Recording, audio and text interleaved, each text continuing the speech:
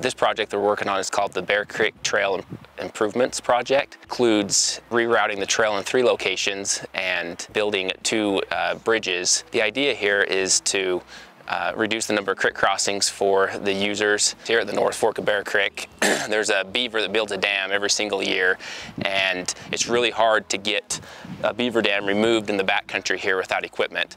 And the trail goes right through the pond and it floods it out. People can't get across it.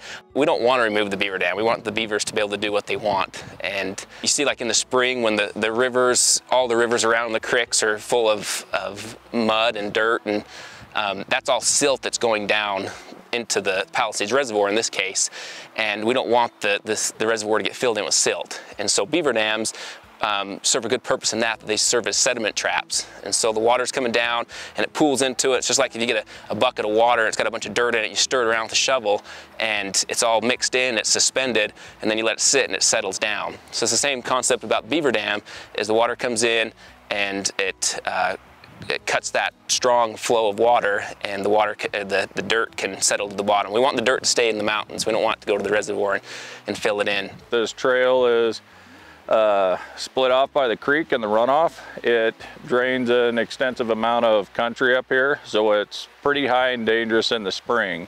So this project brings really awesome access to the area. Coolest thing is we're getting so many people involved.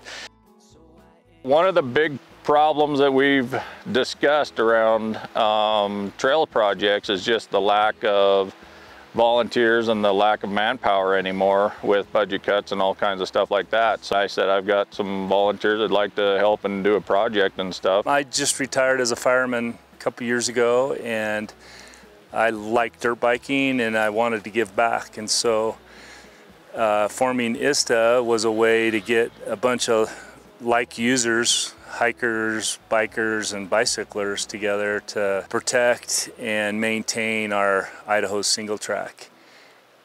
With the massive influx of new recreationists, I mean, you know, RV companies are sold out, motorcycles sold out, Americans are back in the woods per se, and there's a wave coming of people that are going to be wanting to use these public places and these trails. So it's more important now than ever to really build that army and to keep that access open so that people aren't piling up on that and they have a good experience in the forest. In my pocket, feeling all right. I don't have a note, you don't have a thing to say to me. Let's air it out.